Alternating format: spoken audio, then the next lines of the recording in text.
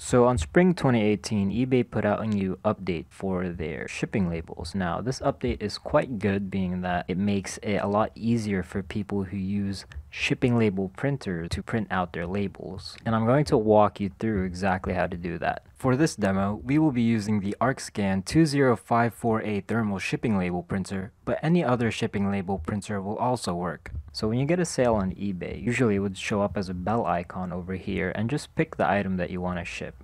So for example, this one, and by default this would be 8 by 11. So we want to change the format to 4 by 6. This is the standard shipping label size. So I'm going to pick 4 by 6 and then save.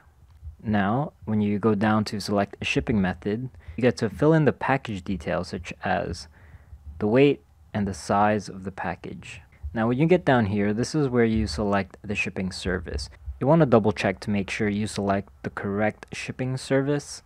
Now sometimes this would default to something else. Now if you click on show more, there's even more options such as priority mail flat rate envelope, priority mail small flat rate box, and as you can see there's also FedEx and FedEx Express Saver, and you can just go through and just pick whichever one fits your needs. Further down, we get to pick additional options such as signature confirmation, insurance, and more. Now I'm ready to print out my label. So I'm going to click on Purchase and Print Label.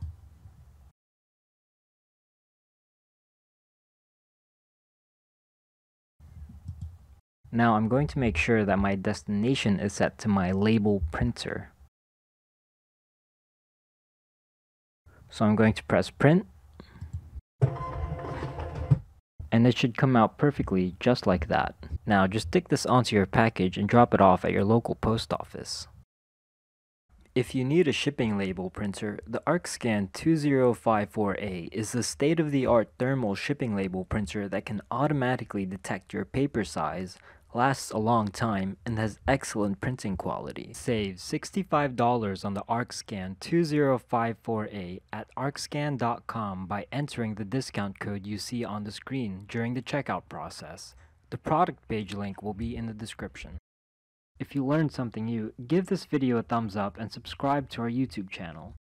If you have any other questions, you can comment below or send us an email. See you in the next video.